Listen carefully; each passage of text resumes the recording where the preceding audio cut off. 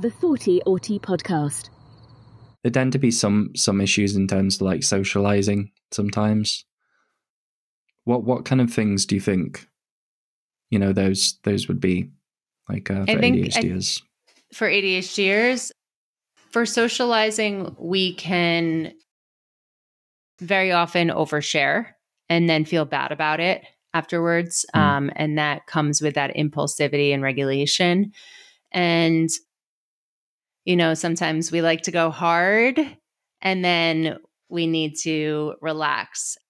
And I know that individuals with autism as well very often need that time as well to come down from all the stimulation that they're seeking throughout the week and throughout the day. So if I find that when I'm thinking of one individual in my head, but I'm not going to name them, of course, but I know someone that does have like ADHD diagnosis. I don't think they're autistic. They haven't explored it or anything, but I'm pretty sure. But I find that for me talking to them, it tends to be like this kind of strange dynamic where I'm very sort of direct and blunt, and I can I tend to be able to concentrate more on the topic. Whereas when I'm talking to someone with, ADHD, it tends to be the case that I'll talk about something, I'll give a monologue, and then they'll start talking about it, but then they'll kind of veer off track. Yes. And just start talking about other things. and then I ask a question.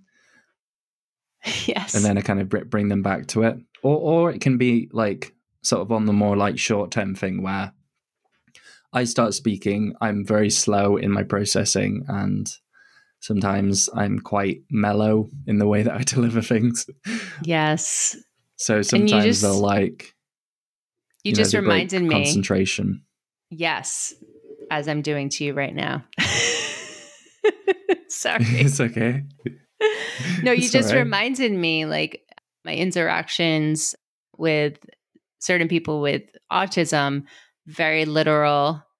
My assistant has autism, and it has helped me become such a better communicator, where I got distracted in my communication with ADHD, like you're saying, but you can't when you're talking to someone with autism. They need to know black and white what it is that you need from them, right? Or what it is that you mean, those little nuances in humor or in knowing someone who I'm close with who likely has autism as well. When you're feeling a certain way without expressing it, saying, I am sad or I am feeling this way, it might be hard for that person to pick up on how you're feeling. Yeah, that aspect of cognitive empathy, definitely. I don't think am I right in thinking that that's not something that ADHD has experienced? Like it's phrased as other things. Cognitive empathy, basically, it's the ability to do exactly what you just said. It's the ability to know how someone's feeling just based on indirect cues, and not that sort of direct verbal kind of explanation, more emotional expression over emotional explanation. Correct.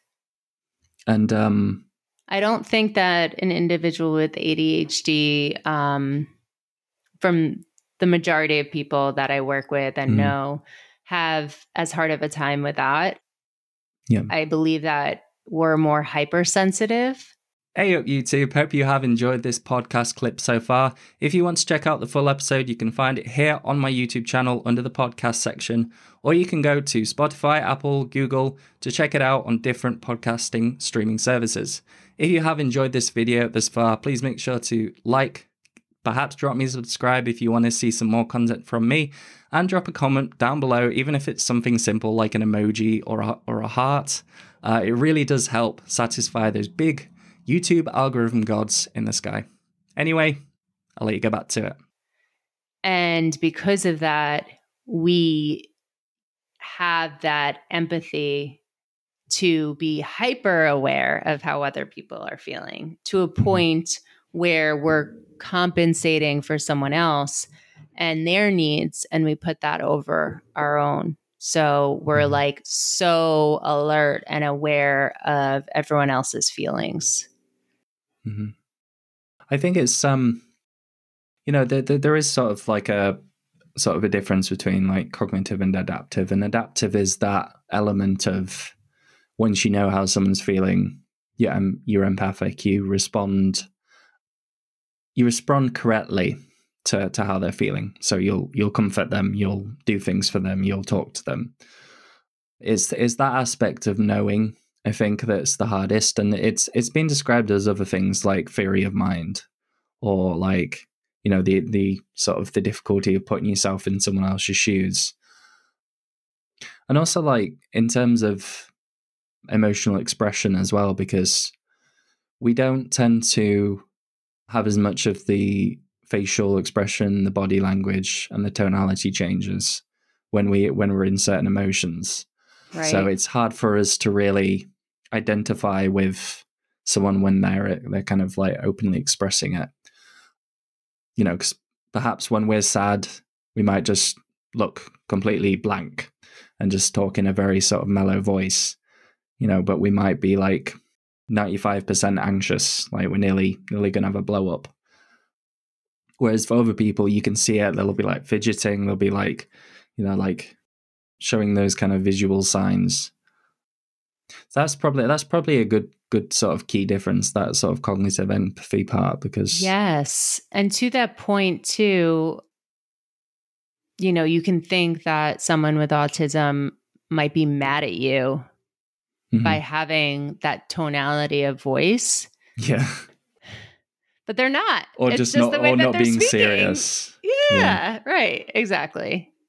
You have so many issues, like especially within like the realm of psychology and stuff, like when you get in counseling or you're working with like a mental health worker or you're getting psychotherapy, or even, to be honest, in most places like in life, we tend to approach people and say something that is completely conflicting with how we're acting. Like, and that can be really hard for people to kind of grasp. We call it like flat affect. Like, we don't appear to be in distress, but we definitely are. I think it can make it really hard in those settings because perhaps people might not take us as seriously if we say, I'm very depressed and I'm, not feeling good and I'm thinking all about all these horrible things. But if someone said, I'm feeling really depressed and I'm thinking about such horrible things, and there's more of that like congruence between the two. Right. So people it's not take it what more you seriously. say, it's how you say it, right? Yeah. So a lot of the like training that people did to kind of understand autism in terms of emotions kind of focuses around, if we're directly explaining our emotions, it literally means that it's not less by the fact that we're not expressing as much on the outside. So it's very interesting. Like it contributes to things like what's the name of those? Faux regulation. Sort of faking that you're regulated when you're not. Yeah. So like inside your mind's going all places. Yeah. You're masking that intense panic, but on the outside you're like calm and you're talking to people like you usually would. But yeah, they've done some studies around it. It's really interesting, like around like cortisol and sort of it being heightened more in us and then taking longer to fall back down. So would you say that the anxiety associated with autism is higher than the anxiety associated with ADHD? I'm not sure. Okay.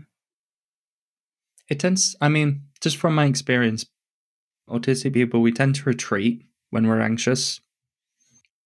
I don't know sort of on the ADHD side, because I imagine that there's a lot of, due to the fact that you have that hyperactivity element, that you are moving a lot and you're sort of doing things and you're sort of coping with that anxiety and stress by getting the movement. Whereas for us, we kind of just sit with it and just kind of ignore it, and or sometimes just not even recognize it that we're feeling that way. So it might I think it might there might be some like differences in how we sort of process it, possibly.